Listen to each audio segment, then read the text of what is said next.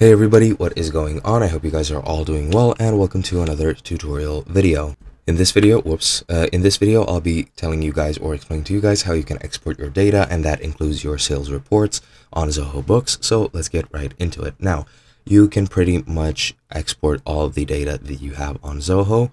So just follow this tutorial. It is pretty much in general for all Zoho Books modules, I guess you could call it. So yeah. Let's get right into it by starting with the first step. Now, this is, as I said, available for all modules, and with the export template feature, you can firstly select the fields you want to export, reorder and rename them according to your preferences, and so on and so forth. And you can create your own templates and choose one from them while you export your data. And then, yeah, these are the steps that you need to follow.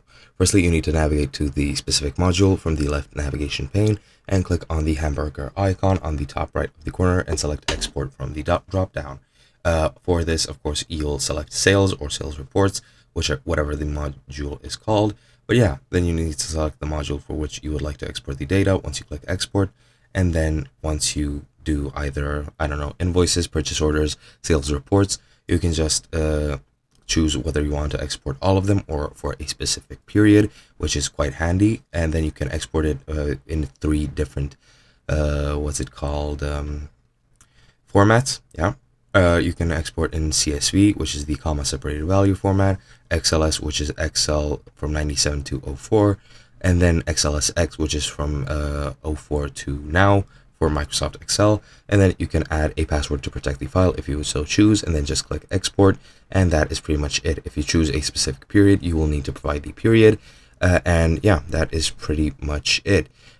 You can click the drop down under fields in export file to select a template. If you don't select a template, all data fields will be exported, and you can select a template from the list, or you can create a new one by clicking add new, and then you can just pretty much edit the template as you would.